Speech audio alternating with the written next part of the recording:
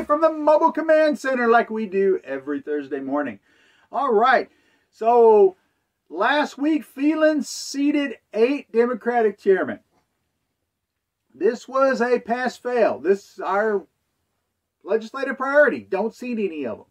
Now, a lot of times, our legislative priorities are a bit, touchy. You know, we want to protect children. Okay, who can argue against that? We want to do this. We want to do that. And if they pass a bill with that name on it that does any good at all, and sometimes none at all, we can claim victory. Okay, look, we protected the kids a little bit. We'll protect them more next time around. I could see that argument. This no seating Democratic chairs was a pass-fail. You either did it or you didn't do it. And from the very beginning, before it was even part of our legislative priorities, when it was still being talked about, we had state representatives that were supposed to represent us. And, you know, public servants are supposed to give us what we want because they're servants, not masters. We had these clowns, and you are clowns and you know who you are, going around saying, no, I'm going to vote to seat Democratic chairs because my career is more important than the voters or the state of Texas or the nation or my family or anything else. I don't represent the Republican Party. Then why do you run on our ticket? Because I want to win. It's the only thing I believe in. So, here's the deal. They seated Democratic chairman. We voted and elected with our power. We gave it to our elected representatives. Our elected representatives turned some of that power over to Democrats. That's a failure. Now, I rightly suspected that the GOP, Texas GOP, didn't care about that legislative priority at all. They lied when they said they did. Because just like elected representatives, they don't represent us. And they don't tell the truth. And they don't give us what we want. Now, the reason I knew that they didn't care about this is because they didn't hold a press conference and say, if that man dares seats even a single Democratic chair, we will bring him up. And that'll be the first strike on a censure against him. We have, as a GOP across Texas, we have gotten rid of speakers of the House in the past. You will not see Joe Strauss running for office anytime soon, in any capacity, because he was censured out of politics, okay? Your censure does not remove you from office, but it can remove you from politics, which is even better. Most recently, last time around, 3 counties censured Chris Patty. Not only did that remove him from politics, it also removed him from office because he resigned before the other 3 counties could get their censures passed. Because eventually I think this man wants to come back and run for office again. They're addicted to it. And the GOP is set up to be the drug dealer to help them feed their addiction. Now, we're the people they're stealing from to feed their addiction. It's our votes, our power, our money, our taxes that they're stealing. Because if they're not representing us, who are they representing? If it's not us, it's got to be somebody else. Who? Whoever gives them money, whoever helps them get reelected. In fact, I would say most people in the GOP, at least one of my SRECs included, the only thing that they're willing to fight for, and the only thing that they care about, is their own reelection. That's it. Nothing else matters. They'll sell you out, they'll sell me out, they'll sell the whole state and nation out for that reelection or that next higher office. So, the GOP failed to do this in advance. They should have held a press conference and said, listen, we're going to recommend every GOP county in Texas pass a resolution as soon as Dade Phelan seats the first Democratic chair that is a violation of our Republican principles, our representative form of government. It violates the party principles. Under Rule 44, that's a first strike. If he seats a second one, then he's repeated that same offense. And that'll be a second strike. And if he seats 3 Democratic chairmen, that's 3 violations, that's enough for a censure. I did not anticipate just how, I would call it cowardly, except it's not. They're sellouts.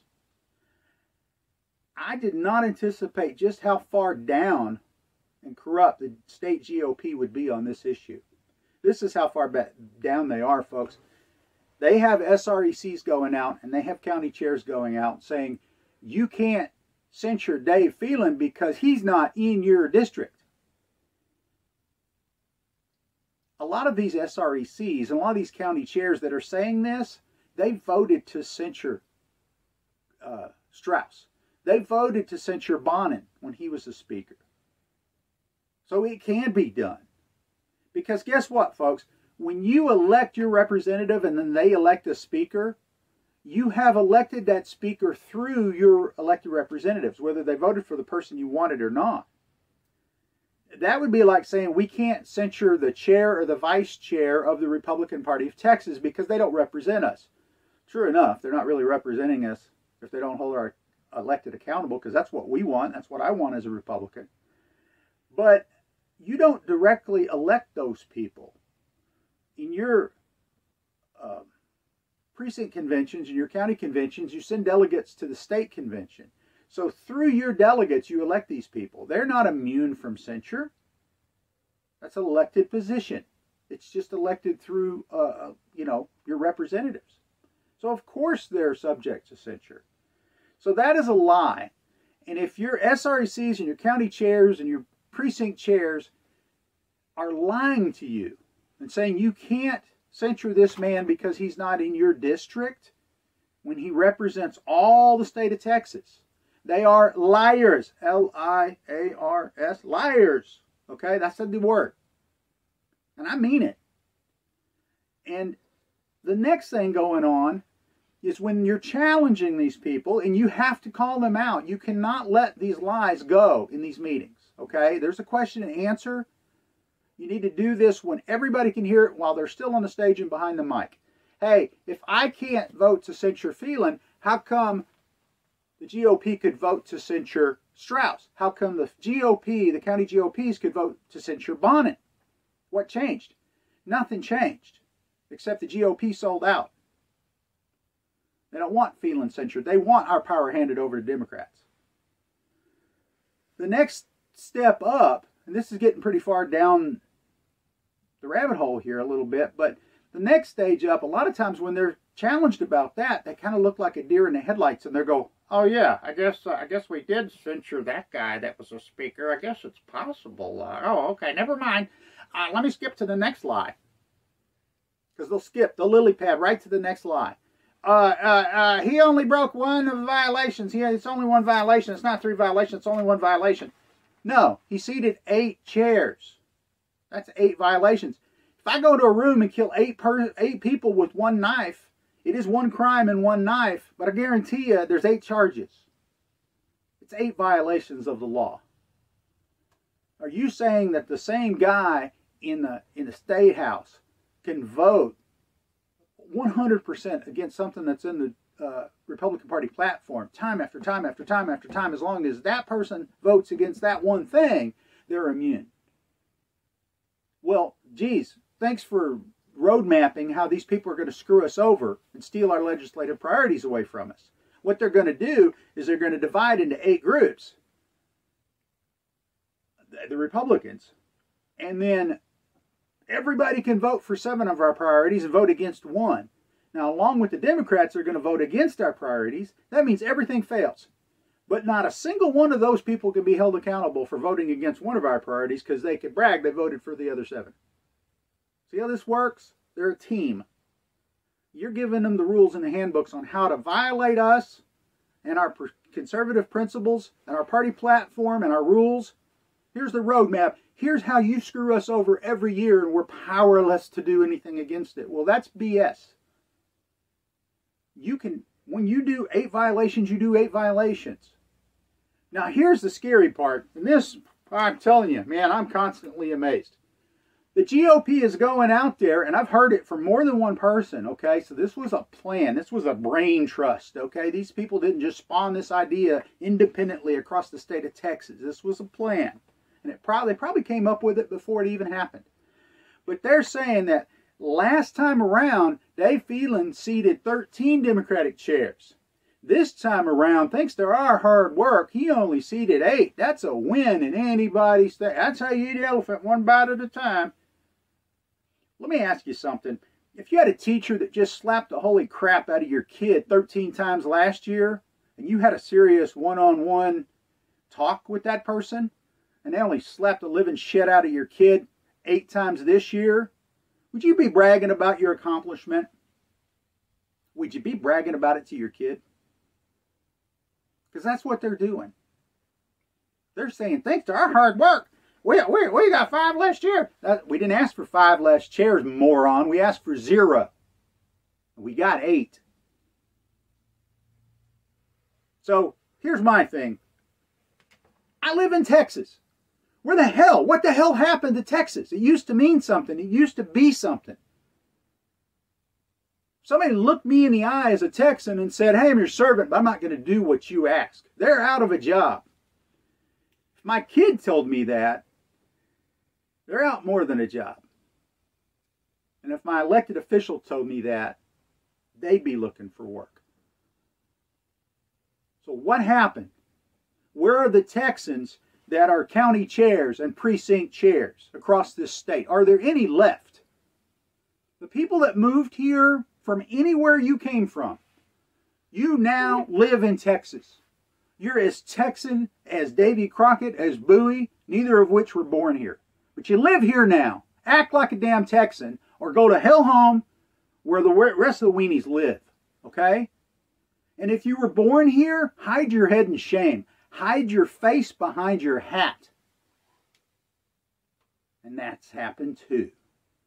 And those are supposedly Texas GOP high muckety mucks, hiding their face behind their hat when they're asked a tough question. It's embarrassing. So where are the censures of Phelan? What county is talking about it? If there's thousands of precinct chairs across Texas, which ones are brave enough to bring it up? You make a motion, you find somebody to second the motion, you get a recorded vote. You find out who the real conservatives are in your group. You find out who the elites are that only care about the people who are in office and not about our priorities. And you get rid of them in the next primary. You can find people to replace them. It's not that hard. Most people, precinct chairs, you can win them with a box of business cards and a little shoe leather. It's at the bottom of the list. Nobody knows who a precinct chair is for the most part. Nobody recognizes their name except a small handful of people. You win these elections a lot of times with 12 votes or less. There's no excuse not to replace the bad ones. There's no excuse not to find good people to fill the empties. There's no excuse not to do what you're supposed to do, which is to stand up, represent the people in your voting precinct, and censure the hell out of this Dade Phelan clown. Now, he already bought off his home county because he gives them a free place to meet. At least they got something. What the hell did your county get that you sold out?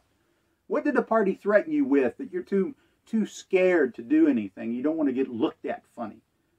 I know plenty of Texans across this state that will stand up and do this. Phelan will be censured in several counties, okay? It's just a matter of time. They got to give him a couple weeks' notice. You know, they got to go through the rules. It will happen. Don't be the last county.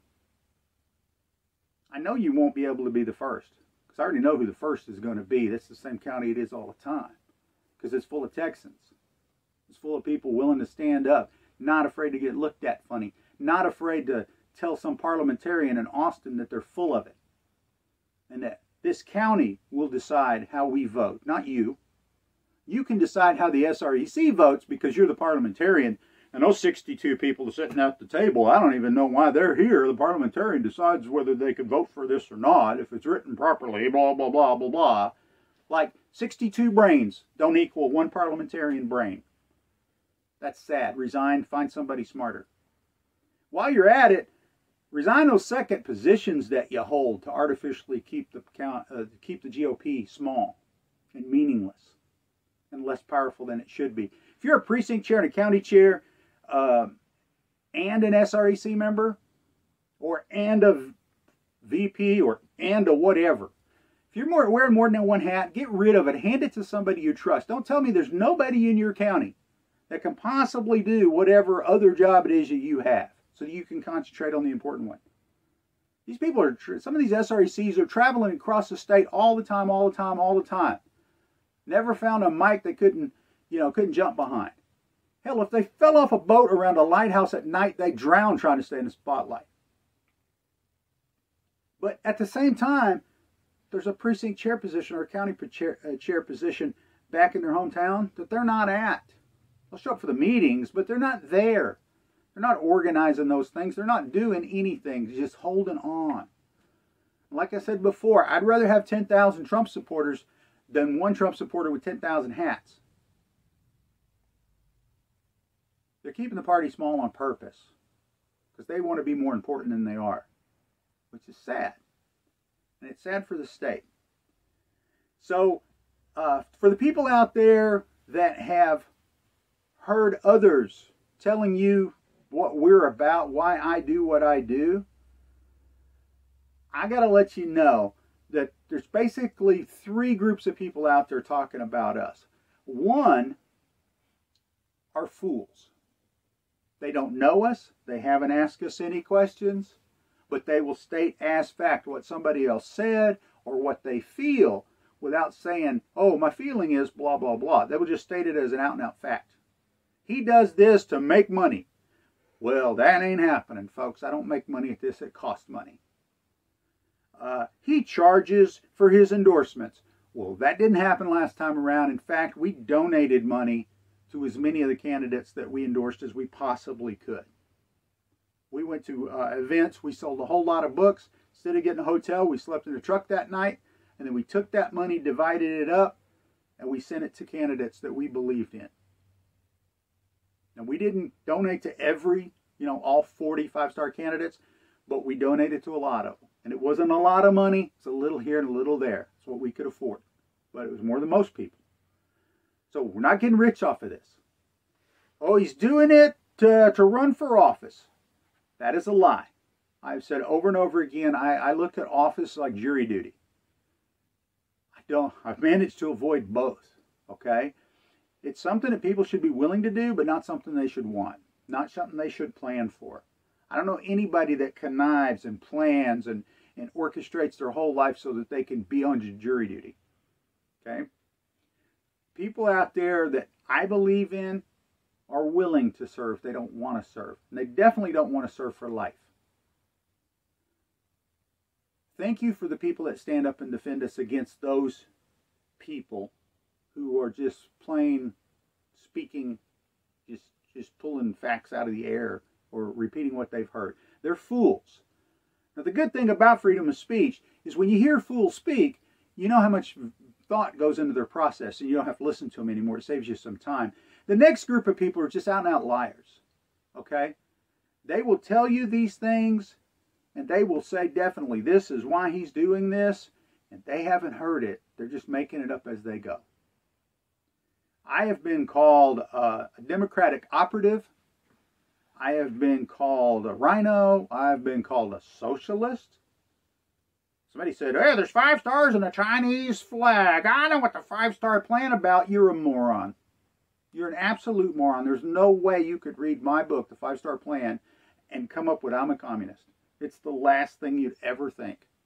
What I am is a conservative that seeks to remake the party so it holds our supposedly conservative legislators to task.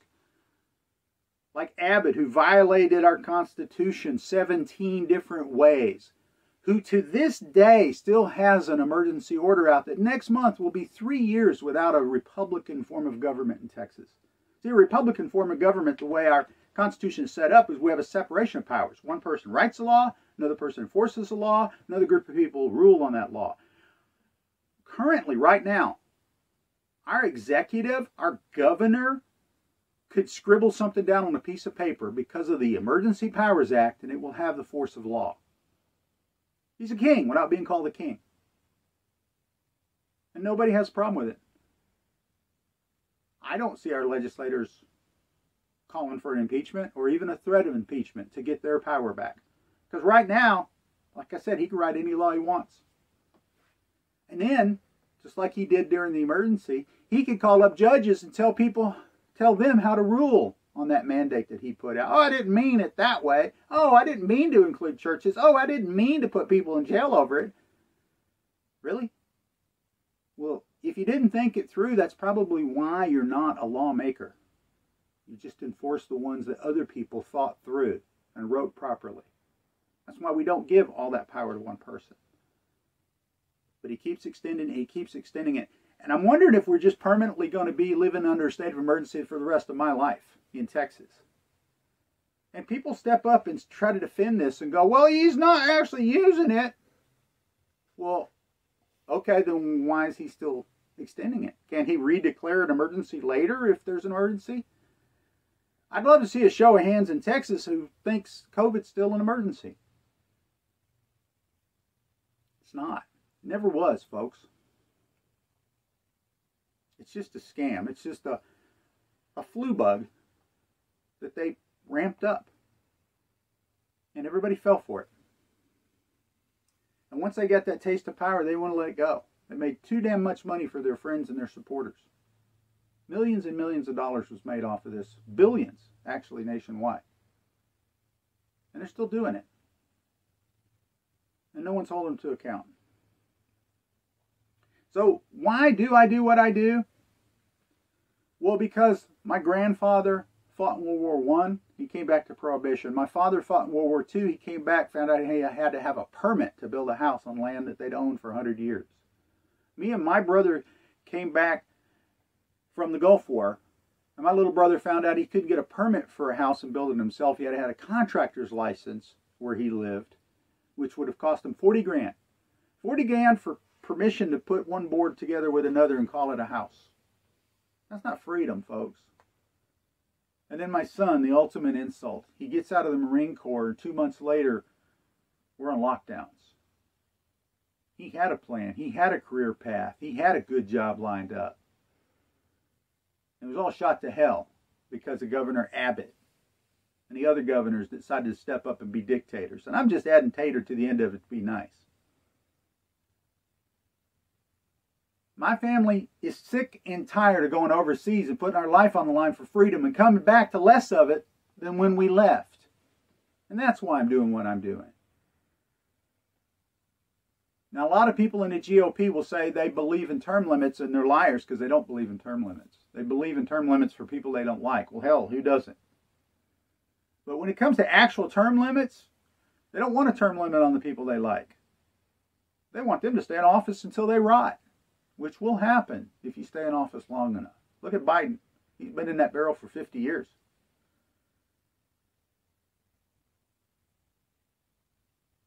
We do what we do for the good of the state, for our kids and for our grandkids. We're not benefiting from it. I don't want to benefit from it. And if somebody says they are, they're either fools or they're liars. You don't have to listen to them. Now, the third group of people who talk about us like us. That might be a smaller group. But if they've met us, if they know us, if we've helped them take over their county, helped them get into office, or anything that we've done to help them, they'll tell you, we don't want anything in return.